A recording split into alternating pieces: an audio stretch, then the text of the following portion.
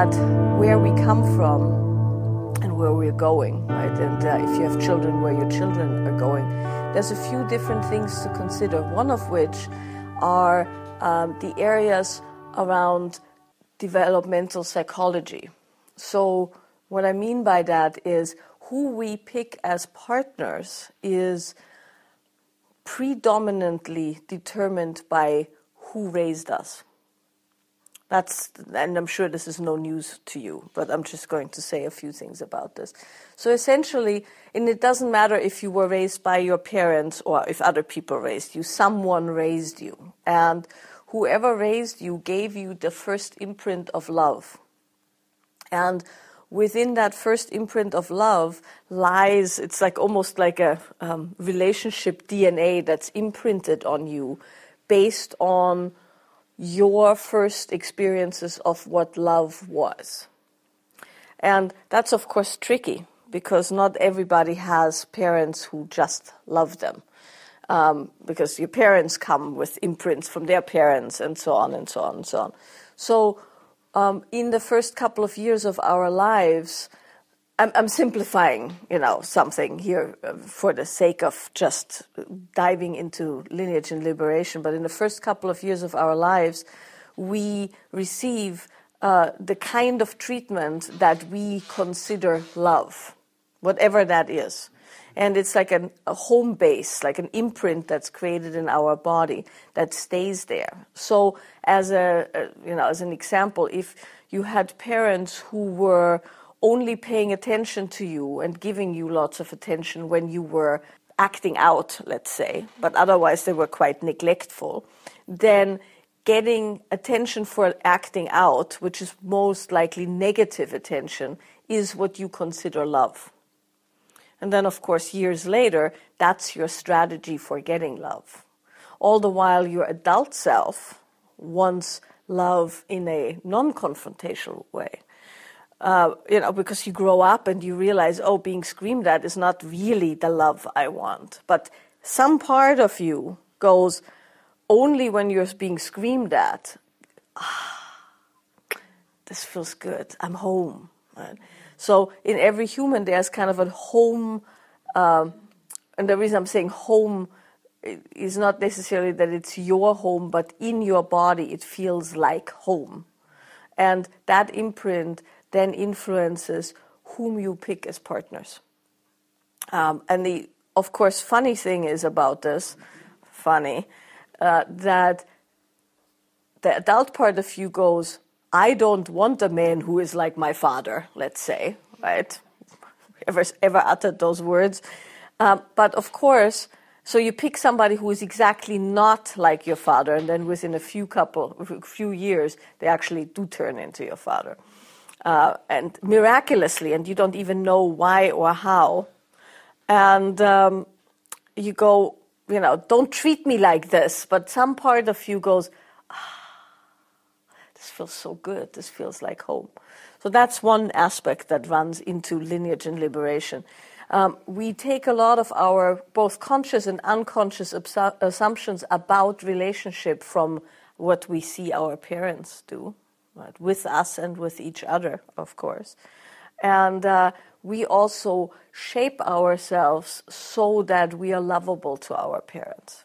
It's one of the big things to consider when we look at developmental psychology is that we have to behave in ways that give us love, or at least shelter, food, and care and safety, or what we consider shelter, food, care, and safety. So our parents shape our behavior and who we become through what they reward. Right? So if you were raised by a mother who needed you to be a good boy, let's say, right, and you would only get love when you did exactly right by your mother, and any deviation from being her kind of good boy gave you the cold shoulder or punishment, then you can't actually become who you want to be because you have to conform enough so you get fed and clothed and loved and hugged. Or if you're a girl and your father really wanted a boy, let's say, and you become this rough and tumble tomboy But internally, you would like to be a lot more girly, but daddy wants somebody that can mow the lawn or something like that, right? You have to shape yourself so that love is given to you. And that sets us up for relationships, of course. So we'll be looking at that in quite a bit of detail. Then other things that go into how we develop are family stories and themes. What did you say yesterday? I was joking about yes. that. The Boehms never quit. Yes, so in my family, the Boehms never quit. That's not your actual That's motto. not my actual motto, but it's not that far away from it, right? So there's these kind of family folklore of things that you inherit that are certain behaviors or mottos or themes that run through your family. Everything from, well, no one in our family has ever kept money to... We're a working class family, not like those posh people. Yeah. So these things, of course, go in. Also coming into this particular area is how we cope. So with coping, I mean, when the going gets tough, what do you do? Or how do you use distractions or numbing agents? So in some families, people drink. Right, and then you'll hear, well, we think it's genetic, it's the alcoholism that's passed down through generations. Maybe nowadays there's research that it's not genetic, but it's epigenetic. But it's also when you see your father cope with stress a certain way and your mother copes with stress a certain way. Or some people cope with eating, some people shop, some people use TV, some people use sex. So there's all kinds of different numbing agents that run through families. Because you see it, and that's how it's being handled.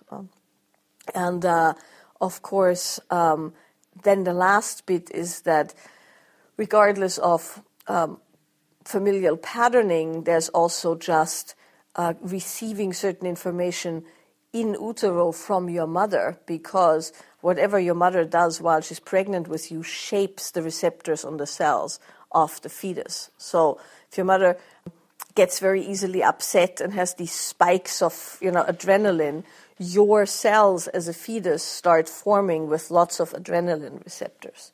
So you then have a lot more receptors for adrenaline than you have for, let's say, dopamine. And that, of course, shapes your whole being based on what happened during pregnancy. So those are the kind of considerations that flow into this weekend on the psychological area. Then the next thing, and this is what kind of sparked me wanting to do this workshop finally, is I've had a real strong interest in epigenetics in the last 10 years or so.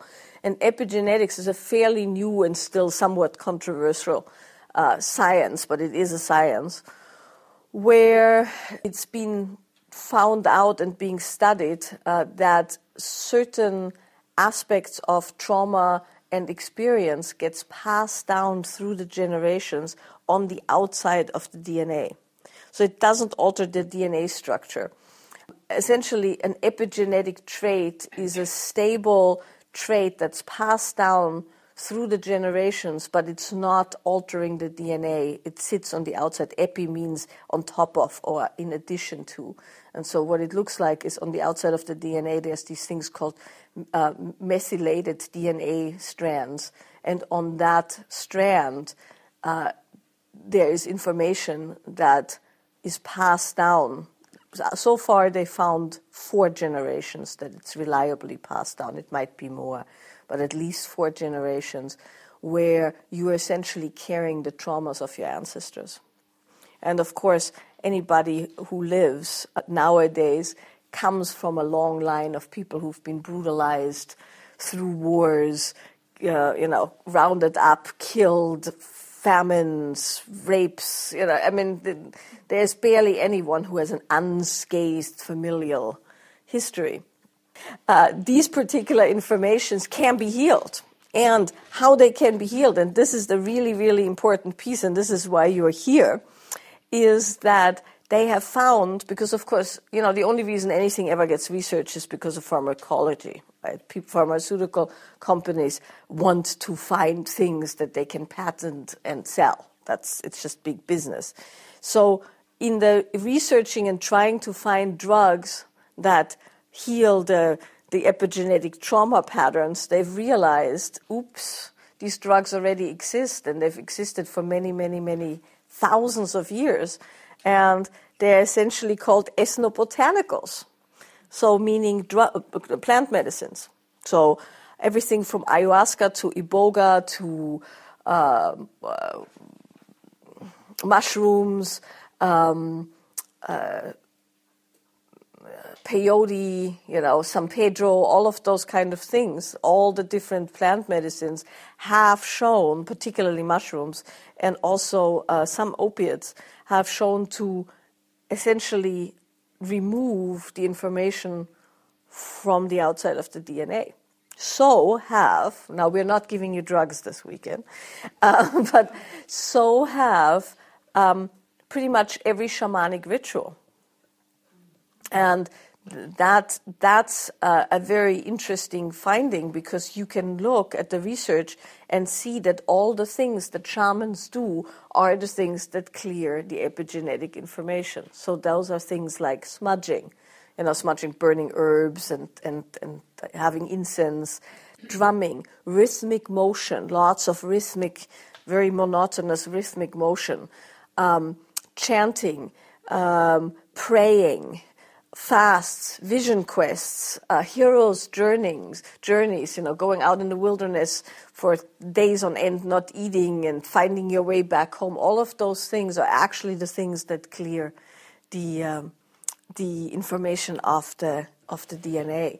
So now, of course, they're trying to come up with other ways to do it that make them money. But the important piece, and why we are talking about this, is you can clear it, and you can clear it through methods and ways that have existed for probably millions of years, not just thousands, but millions of years. So the shamanic aspect is something that we will include here as a way for you to learn how to clear things from your system in a ritual way.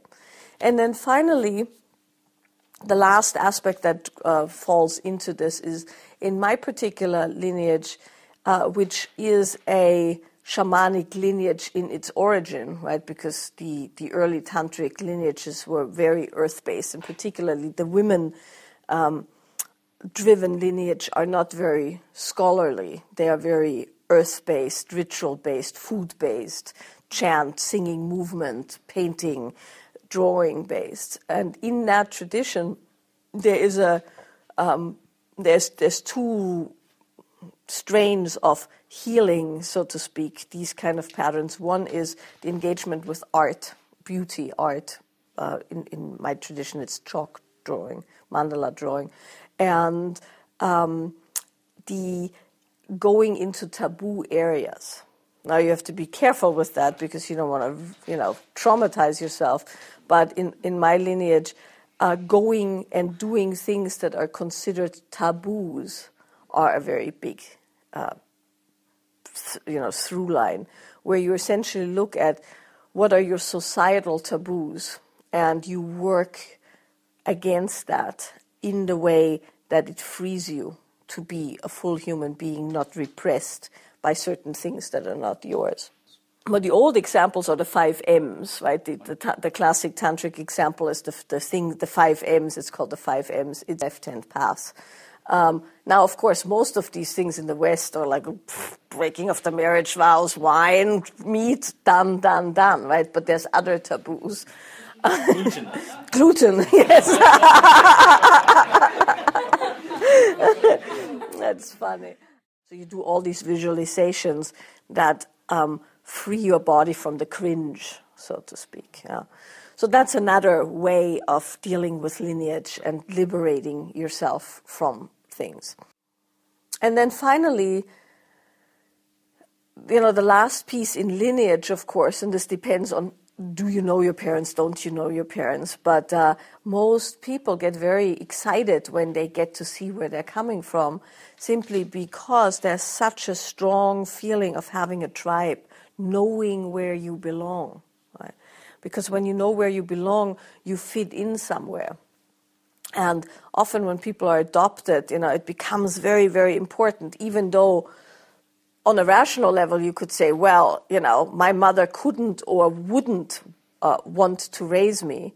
So the people who are raising me are actually loving me and wanting me and really wanted me. But in most people's mind, when it comes to adoption, they go like, well, why did my mother not want me?